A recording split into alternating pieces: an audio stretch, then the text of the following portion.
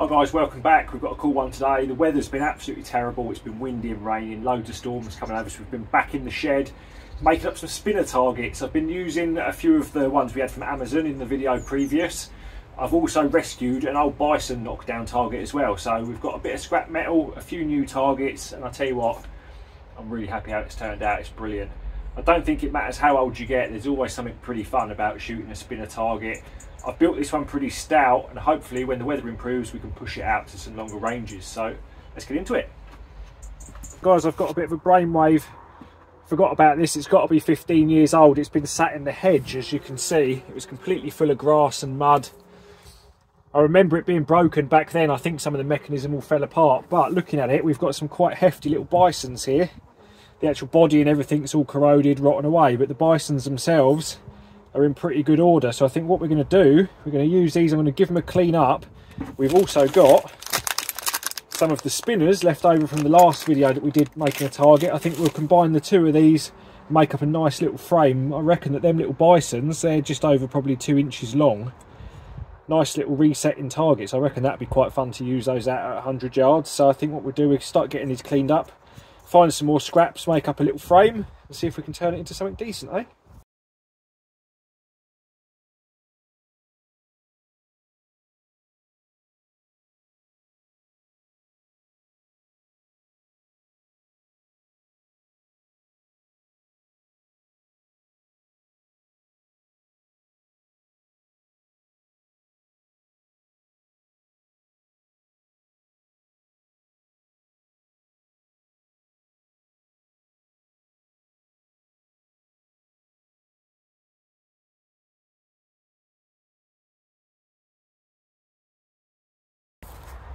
Right, I think we might have a contender for the best bit of scrap metal. Now, this looks a little bit like a urinal.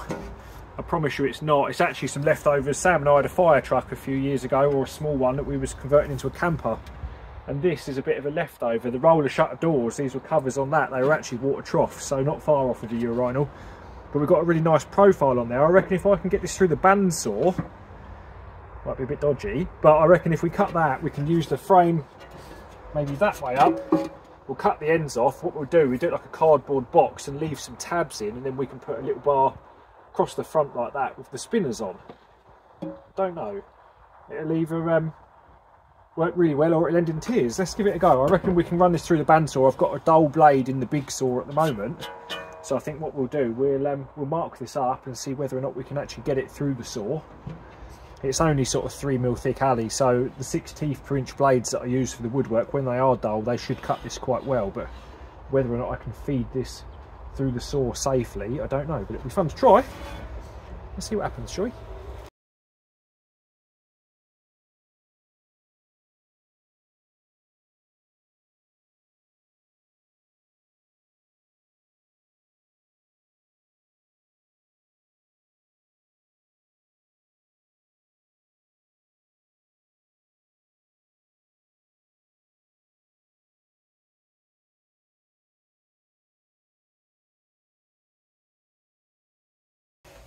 Huh.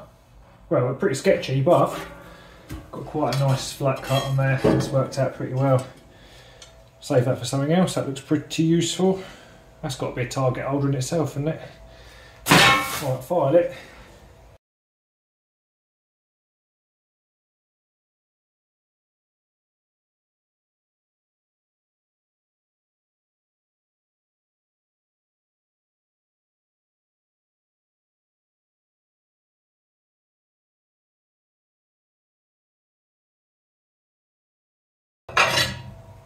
Nice.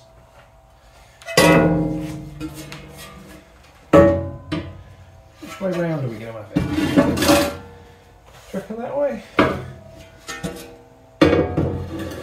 I reckon that way, because then we can stand it up in front of that aluminium backboard. It's a bit taller, so what I'm going to do, I'm going to mark out some little tabs into here.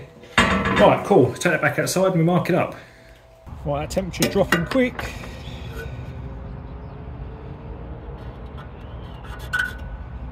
Ugh.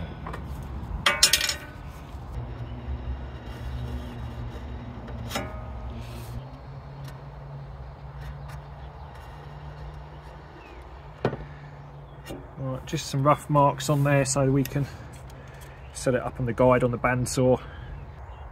Not sure whether this is going to work, but we'll roll with it. We're here now. Let's have a go.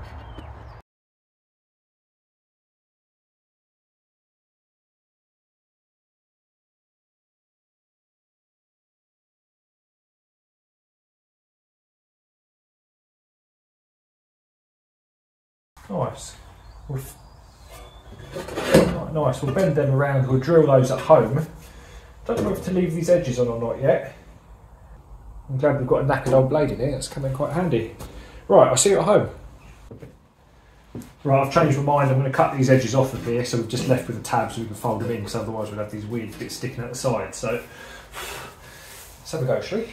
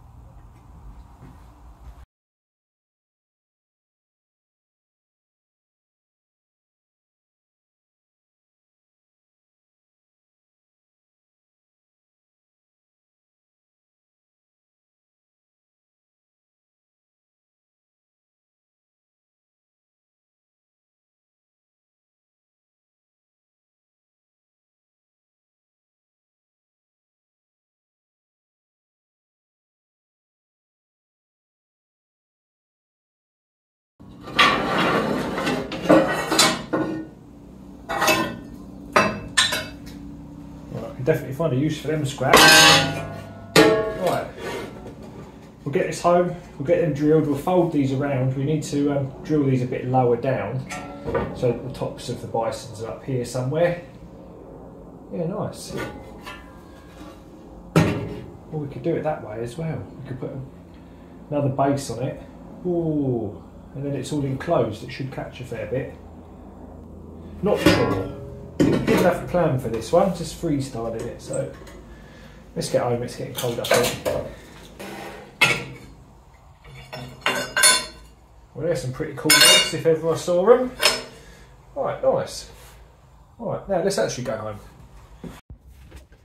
Right then guys, we're back. This has turned out pretty well. It's actually a few days later. I'm really struggling with time to get my videos filmed at the moment. I'm so busy with work, but we're here. We're going to give this a quick hit with the old Scotch-Brite pad on the DA sander. See if we can just give this a clean up while it's relatively flat before we then deburr it all, go over it, try and then get it drilled, fold these little flaps in. The little targets have turned out pretty well. I've also got some of the spinners. So the plan is to have a bison, then a spinner, then a bison and a spinner alternating across the width here. Well, between these uprights here. So let's quickly get this cleaned up, get stuck in, shall we?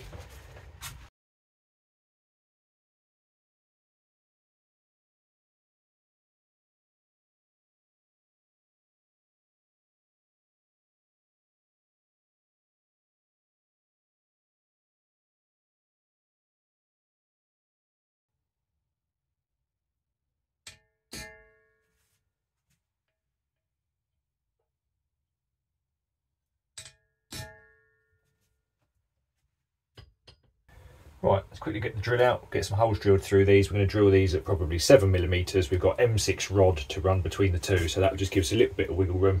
Hopefully when we bend these up, they won't end up going too squiffy. If they do, we might have to end up opening up one of these holes just to give us a little bit of misalignment so we can true it all up. But quickly drill them and we'll see how it goes.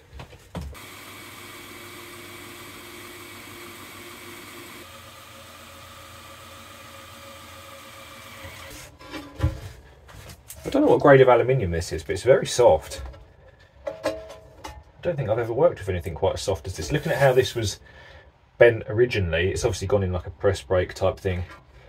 There's not really any way of there's not really any, oh no, there's a little bit of stretching, so hopefully when we fold these around it won't tear or anything mental. So I'm going to try and get that in the vise now, and we're just going to try and quickly fold them over just carefully.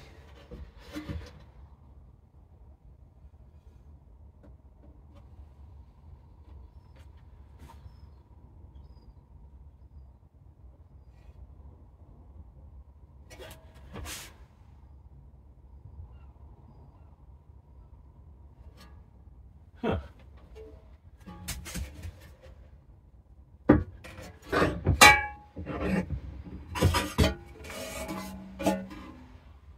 That's cool. We can true them up by eye. Now we need to hang. Oh, that's going to be awkward because this little folded lip here. The toils of having a tiny workshop. If I put that. Right, got a plan. Bear with me. Right, hopefully that'll work. So I've got the longer jaw on the vise itself. Now, of course, this piece here would foul this. So I've slid it along.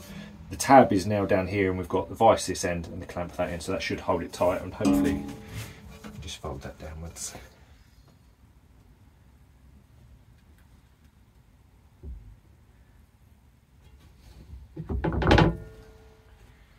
Right, that seems to have worked.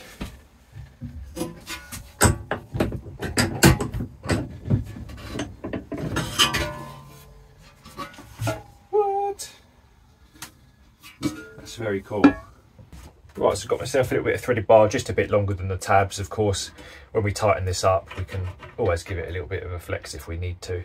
We've got the bisons here. I've just drilled out the holes. I've opened them out to 6mm in the little Amazon paddles there. So what we're going to do, I think we'll alternate these. We're going to put some little tube spacers between each of them. So, little one. What I'm curious mostly about now is whether or not this M6 bar is actually going to be rigid enough. It might start bowing in the centre a little bit, so we may need to put a centre support in from down here up onto this bar somewhere. We'll find out. So I'm just going to do a quick test assemble, see whether or not they sag a little bit.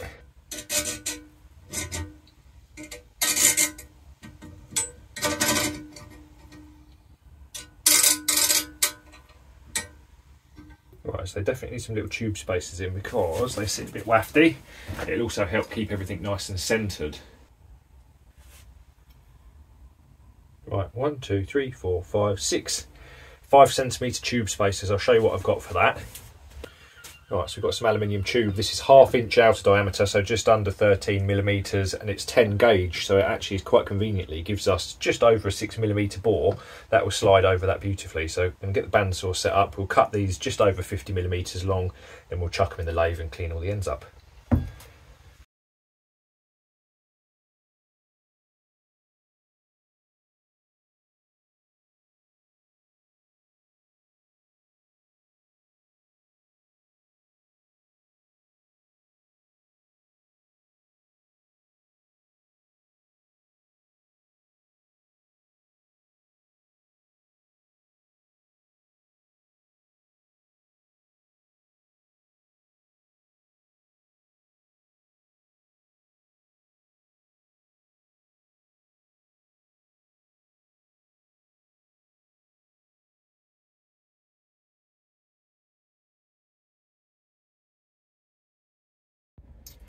Right, this is looking pretty cool. I've just cut myself 2 slightly longer posts, one for either end to make up this space, but I do need to leave a little bit of space in between that last post and this outside edge so I can put a locking nut, a little M6 nut either side of this so that we're not putting tension directly on the post itself. So the 2 nuts will be locked together either side of these little tabs, and it should mean that there's no tension on this. It doesn't pull these up too tight and wedge them all together.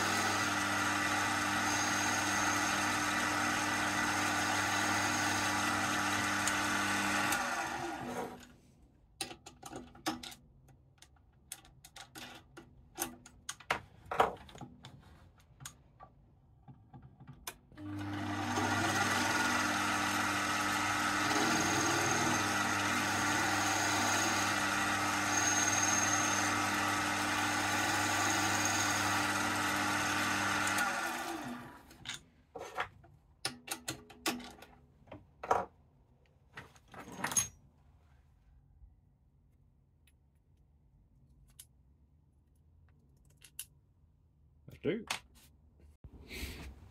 Right, cool, now we're getting somewhere. I've just loosely assembled this. I've just put on here some just standard M6 nuts. They're going to be locking nuts. Now hopefully we've got enough flex in here to get this together. Right. Cool, it's quite tough. Right.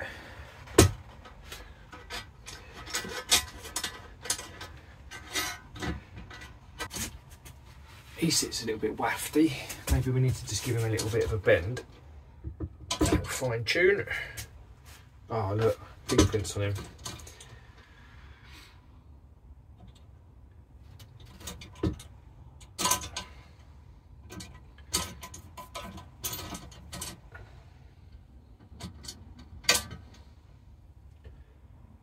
Right, I'm not going to completely strip and sand this down, certainly not in here anyway. You could actually polish this up if you really wanted to, but I'm not going to do that. It's certainly not in here anyway.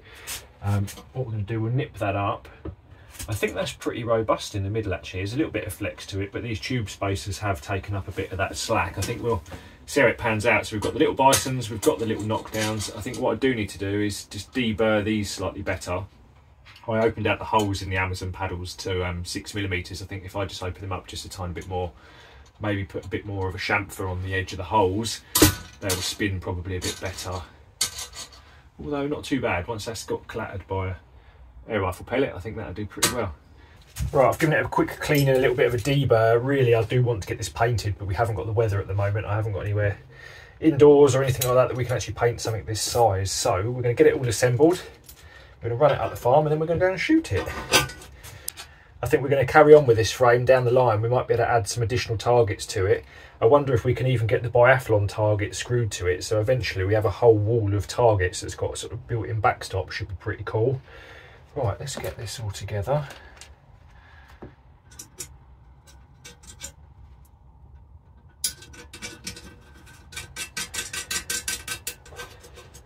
Not sure what's going on with the weather, but the last couple of weeks it's been flipping terrible. Every week when I wanted to try and get a video done, it's been blowing a gale, absolutely tipping it down. It's just starting to rain again now, so we won't be able to get out in the backfields and push the distances today, unfortunately.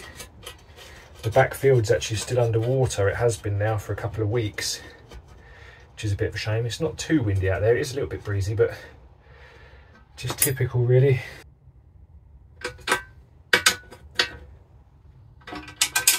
Right, so we've got just a couple of millimetres of slack on there. That all feels a lot better now. Right, I think we'll take the Catran today as it's raining. I'll see you at the farm. Right then, we're here guys. It is cold, it is wet. It's not nice really weather to be shooting, but I'm quite excited to be having a little play with this spinner target. It's turned out really well. We've got some Barracuda 8s here with the Catran.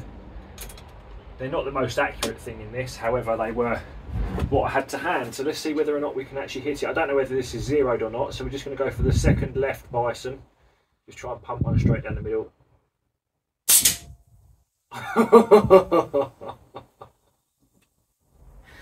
Spinners are so much fun. Oh brilliant, okay, so it's not too far off zero then. As soon as this weather perks up a little bit and the fields dry out, we'll take this out to some of the extended ranges. I think these bisons are going to be just a nice size to push out sort of 75 yards plus. Of course we've got the little ones there. I do think going forward I'm going to use this frame, add a bunch more bits to it, keep it all bolted together, and then maybe put some wheels on it so I can just trundle it around the farm. That'd be pretty cool, I think. See if we can put an eye on the next bison, shall we?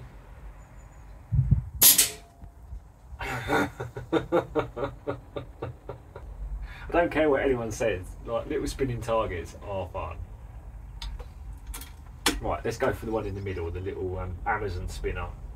I deburred all the edges of these a little bit better. Where they're on threaded bar, they sort of were getting a little bit bound up. There must have been a few little burrs, so I've given them a good clean up around the drilled holes where I opened them out. Let's see how well they spin. Oh, what a ripper. I tell you what, if you've got a little frame a bit like this, sort of a bench sheet frame, it wouldn't be that hard if you wanted to fully enclose it. I think what I will do is keep my eye out for some more scraps of alley, and maybe going forward we'll actually completely box it all in so it catches everything.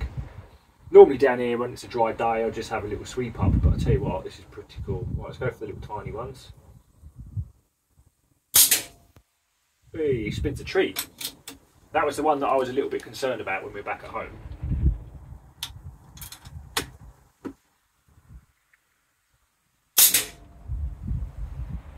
Oh, it's so good.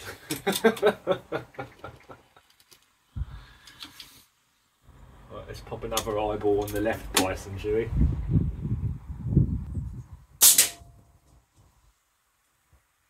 Oh, he's a little bit wobbly, that one.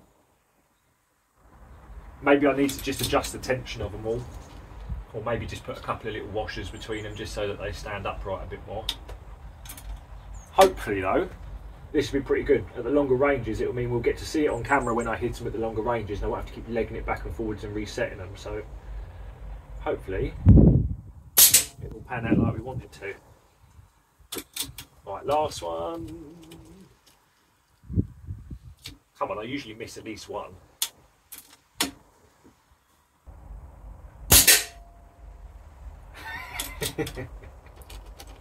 I pulled it to the left a little bit.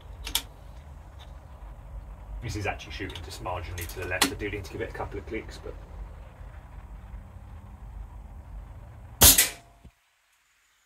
that's really cool. I really enjoyed that build. It was fun. It was nice to use up some of these weird scraps. Now, I am an absolute hoarder. Whenever I see anything like this in a skip, any bits on the farms, any of my mates' farms, I just can't help myself. When you get these really cool bits of aluminium profile and stuff, I've got stuff stashed in one of the lockups that's been here for donkey's years.